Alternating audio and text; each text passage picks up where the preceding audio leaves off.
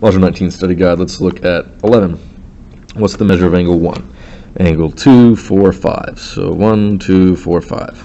So we're looking at these angle measures, but we need to find what the interior angles are to find the exterior ones.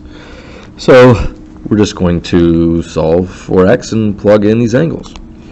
Actually, we could answer measure of angle 1 real quick, but let's find the rest. Nope, actually let's do angle 1. So we know that this is a straight line, so this angle plus angle 1 will equal 180. So for 1 we can simply do 180 minus 82, and we get, borrow, 8, 17 minus 8 is 9, so the answer 11 is 98. And now we need to plug it in. So we know that this angle is 82. We're going to add this angle, which is 9x minus 6. Then we're going to add this angle, which is 6x minus 1. And when we add them up, we get 180. The three interior angles of a triangle equal 180. So we have 9x plus 6x is 15x. 82 minus 6 is 76. Minus 1 is 75. Minus 75 on both sides. Those create a zero pair. And we're left with 15x equals 105. Now you will divide 15 on both sides. So 105 divided by 15, and x equals 7.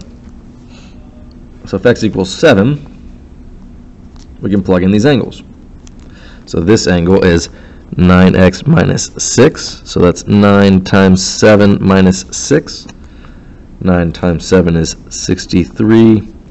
Take away 6, and that is 57. So this angle is actually 57. And let's go for this last angle. 6x minus 1 and x equals 7. 6 times 7 is 42 minus 1. This angle is 41 degrees. Okay. So angle 1 we already did. What's the measure of angle 2? Angle 2, well, this is 41. We know that this is a straight line. So all we have to do is 180 minus 41. 10 minus 1 is 9. 7 minus 4 is 3. That's a 1. So the measure of angle 2 is 139. Moving on, measure of angle 4. So we know again that this is a straight line. So 57 plus something will give us 180. So 180 minus 57, borrow here.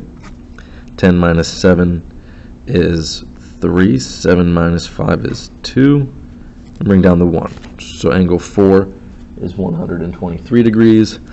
And the measure of angle 5, we don't need to do any work here, because we know that the relationship between 4 and 5, they're vertical, which means they're congruent. So 4 is 123, 5 is also 123.